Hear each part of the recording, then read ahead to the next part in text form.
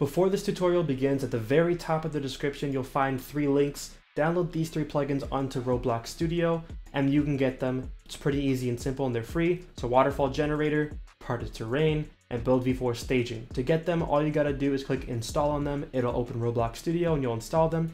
Then you open a new place file once you've installed all 3, and they'll be there in your plugins folder. Let's get started. Alright, so in this tutorial, I'm going to teach you how to use Roblox Smooth Terrain. I know it's been a long time since the last tutorial, but I think over time I'll be able to do more as I get more ideas. But if you want me to teach you how to do anything that involves building, comment them down below. If it's scripting, I am not your guy. Don't even try to ask for me to teach you how to script. But let's go ahead and get started with the tutorial. Remember to comment down below any ideas for learning how to do things in Roblox Studio in regards to building. Put it in the comment section. Alright, so smooth terrain.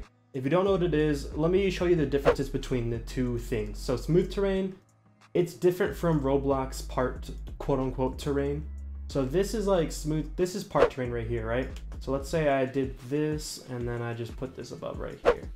Let's just do this right there. And then I made this my grass right here and grass material right there. And then I made this like my dirt. And then this is like a brown shade or something like that. So this is like what you see a lot of people do on Roblox with like part terrain. That's okay, but I'm going to be teaching you how to do smooth terrain, which is brand new to Roblox for the past few years, I believe. And it's something that's really changed over time. Like Roblox had an old terrain.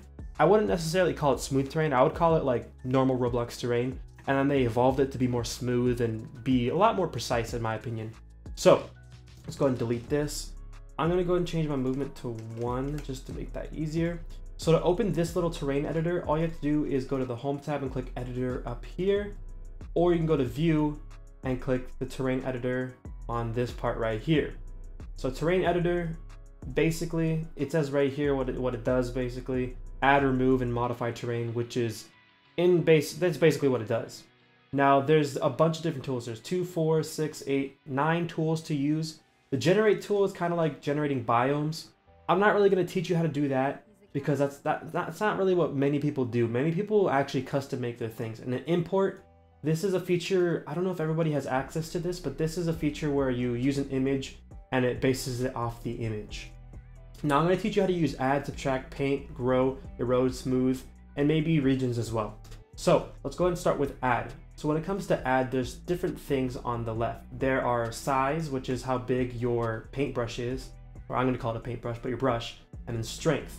Strength, you may not understand completely, but it's kind of like how much you put in one click. Now, it doesn't matter how much strength I really use because either way, it's going to be the exact same, but strength mainly applies to things like, you know, I would say grow, erode, and maybe smooth sometimes as well. So let's go ahead and maybe just put strength halfway. There's really no difference in this halfway. So there's different shapes as well. There's the circle shape or the sphere shape, and then there is the cube shape. So these different shapes, as you can see, up top, they don't really look that different, but once you start seeing them from the sides, you can tell how different they are. They're pretty different. Now, if you guys haven't already seen my other tutorials, top right corner, click the eye, you'll be able to see the other tutorials. That's where you learn other basics of Roblox Studio, but I'm not going to be teaching that in this video. So then auto right here, auto is kind of like an auto paint, and I'll show you what that is in a little bit. Let me go ahead and do this. I'm going to make different materials. I'll show you what each of the different materials are in a second, but for now we're going to go ahead and make the different materials. And then if I click auto, notice what happens when I do this. Auto kind of like automatically paints in between them right here. Yeah, it's pretty simple. There really isn't much to auto. All it does is connect the two without you having to custom paint them while adding them into your map, which is pretty simple to be honest. Now, after I disable auto, there's a bunch of different materials. You can play around with it to learn it, but I'll teach you them in a minute. Then plane lock is kind of like keeping it on an axis, like the X, Y, and Z, like X, then like Z, I believe, and then this is Y right here, something like that. That's how it is in Blender, I believe. But in Roblox, Z is this, I think X is this, and then Y is up and down. So yeah, there's differences between them. Snap to grid is kind of like increment. So if I were to like click this, notice how it looks kind of like clunky. It's kind of like, you know, it kind of looks like a conveyor belt. That's what snap to grid does. Ignore water is basically if I were to add water right here, and now to click ignore water, it basically ignores the water. But if I were to not click ignore water, notice how it goes around the water no matter how much I go through it. That's basically what it does. Ignore water is useful when you're making a map with water, of course, so be mindful of that. Now subtract is the exact opposite of add. If I were to click add and now I were to do subtract, it gets rid of it. It's pretty simple. You just got to be in control of the height of the terrain, because I could be up here and it only gets rid of part of it, but I could be down here and it gets rid of most of it. You see what I mean? But yeah, be careful with what you use for those. Now, what I mainly do is I'm going to recommend 3 plugins in this tutorial, by the way, but I'm going to show you the basics without the plugins first. What I do is sometimes I use add, or I use like part to terrain, which is one of my plugins. Then I use paint. And then for paint, I mainly use the sphere because it's easier to do. And then you can just do this real quick. It's pretty simple and easy. And then you can also do grow. And grow, it basically makes it go up. That's basically what it is. For grow though, for grow in a road, we got to be careful though, because if you were to hold shift and your mouse scroll wheel, notice how it changes in size. If you were to hold control, it changes in strength. So if I were to put max strength and I were to just hold, notice how tall it grows so fast. If I were to put my strength all the way down and just hold, it goes much slower. That's what strength is for. Now if I were to increase size with shift, while also increasing strength, notice how it rises up. And then let's say I were to decrease both while it rises, notice how it kind of reaches a center point between it. So if you want to be smart with smooth terrain, basically do this, put your strength at max, I would say. You can make a lot of like cavernous things, like a cave thing, like stalagmites and stalactites. Let's say I hold, and then I decrease the size of my brush as it goes up. Notice how it kind of reaches a point. That's basically what you can do by holding shift and control. So play around with that on your own time. It'll be easier to learn if you play around with it on your own. Now erode is the exact opposite as grow. It basically erodes. It's really simple, and it makes it kind of like go down a little bit like a bevel. And then smooth is basically smoothing parts of it to, you know, I guess look better. There really isn't much to smooth. I use smooth quite a bit, but I only use smooth when it's useful. I only use smooth when like I feel like something doesn't look good and I need to connect things. Like sometimes in smooth terrain, things are disconnected. Like it looks kind of weird right here. So what I do is I use smooth and it connects it really well to make it look better. As you can see right there, it looks pretty good. But yeah, that's smooth right there. And then regions is very useful if you've made a mistake and you need to correct it. So let's say I select regions real quick, and then the select tool is selected. It's kind of like building tools by F3X or build V4. All you got to do is drag, click and drag, and you can do this. And then you select move, and you can move that out of its area. You see what I mean? Control Z. Then if I were to do it again, I can select this area right here, and then resize. I can resize it, extend it, and so on, and it connects it still. And then rotate, of course, is rotate. I think it follows a 90-degree rotation regardless of what you do. And then copy, basically after you select it, you can copy pieces of it right there. And then I believe you can just paste real quick, and then you can drag the pasted piece right there. I recommend just doing that, and then you can also resize it and so on. It's pretty useful and simple. Boom, boom, boom. And then if I were to select something right here and I were to click delete, it of course deletes it. If I were to select this real quick right here and click fill, I can fill it with whatever material I want and press OK. Bam, it's pretty easy, pretty simple. But that is the basic tutorial for smooth terrain. Now let's move on to the plugins and why I use them. So if I were to go into my plugins, the plugins you need to download are Part of Terrain right here. I also recommend downloading Build V4. And I also recommend getting Generate Waterfall. Waterfall is pretty simple. I'm only going to teach you the basics of Waterfall because it can get pretty complex and I really don't want to make it complex for this tutorial. This is a beginner's tutorial, by the way. So let me go ahead and just make my, waterfall piece.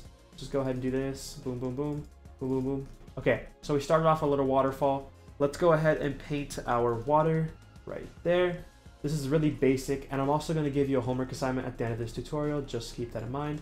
So if I were to select my waterfall plugin, click and drag down, notice how I have a little waterfall. I'm not holding the click anymore. It automatically locks onto it. Let's go ahead and click and lock it there. But keep in mind, you can't edit it until during your placement of it. So you got to be careful. So I'm going to go and delete my waterfall. I'm going to click right here, and I'm going to edit my upper width, and I'm going to edit my lower width. And notice how it's wider now. So lower width is the part that's being dragged to the bottom. Upper width is this top piece right here. Now the speed is the speed of the particle or the beam. As you can see, it's much faster now. If I load the speed right here, it's really slow. And if I were to put it back in the middle, it's pretty normal. Now transparency is how visible it is. Notice how it's almost completely invisible. And then notice how if I do this, it's almost completely visible. Softness is kind of like how soft the particle is. You'll see what I mean in a second, how it looks pretty rough right there, or full right there, and now it looks like you can see a bunch of the particle. It's pretty simple. There's also different styles like cartoon, which it pretty much looks cartoon as you can see by the bottom piece and the little conveyor belt looking thing. Subtle. Subtle is useful sometimes, not all the time though. I recommend turning up transparency for subtle, and it can be useful, but you got to edit subtle quite a bit to be able to look good. And then realistic is what it starts off with, and then you can use a custom one, I believe, if you click other. I normally don't do this, I just don't see the point right now. You can edit it after you place it. So let's go ahead and place our waterfall. And notice how if I were to just press Control 1 or Control 2, 3, 4, it selects my tools, and I deselect my plugin. It's pretty simple. Now, if I were to go ahead and add more terrain around this area, because I need to do more editing, I'm going to show you in a second. Let me go ahead and do this. Boom, boom, boom. We made a little area. Let's go ahead and paint it right here with the rock. Boom, boom, boom. Boom, boom, boom, boom. Okay. Now after that, let's go ahead and select Build V4. And with Build V4, what you do is you click on this one right here. It looks like smooth terrain. And there's different options. There's the paint option. For paint, you can select top surface, which is what you see up top, or side, which is what you see from the side. Now, if I just like top, I want my tops to be like ice, right? And I want my sides to be lava. And then I only want to replace, this is what like materials I want to replace. Like I could select rock or I could select grass. So it only replaces the grass or only replaces the rock, but I'm not going to do that. Then radius. So if I were to click right here, notice how it does exactly what I want. Boom, boom, boom, boom, boom, boom, boom, boom.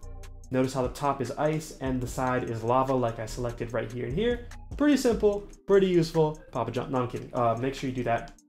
That's all I want to say for Build V4, I believe. But actually, no, there's one more thing. There's this grow and shrink mode.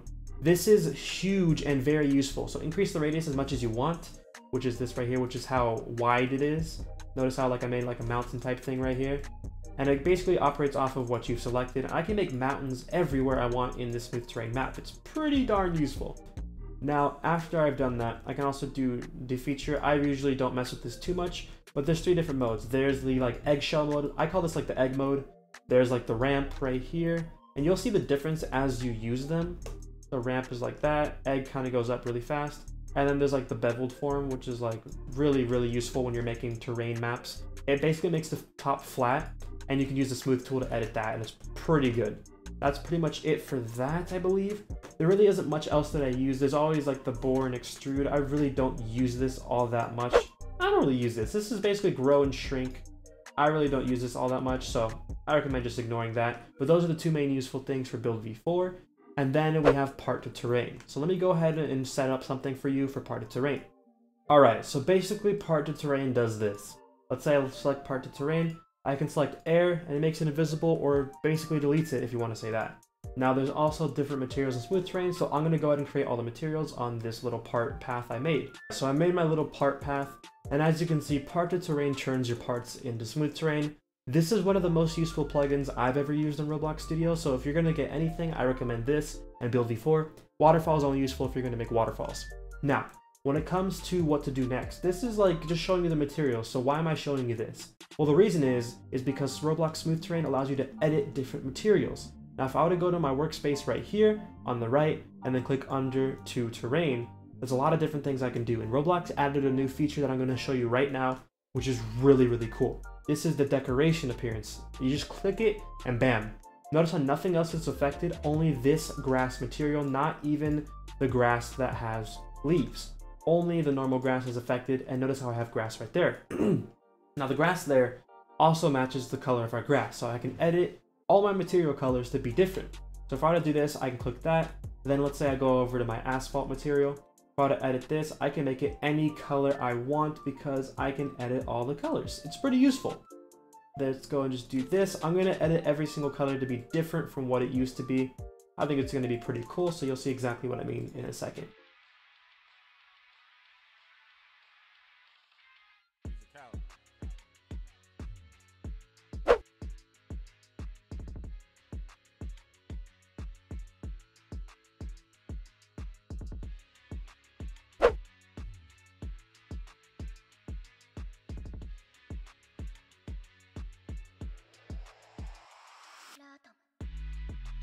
Alright, so I basically edited every single color but water, because water is the most important in my opinion, other than grass. Those are the two most important ones. But notice how everything looks so completely different. If I were to just do Control Z and hold it, everything looks so different. It looks very different from what it did before.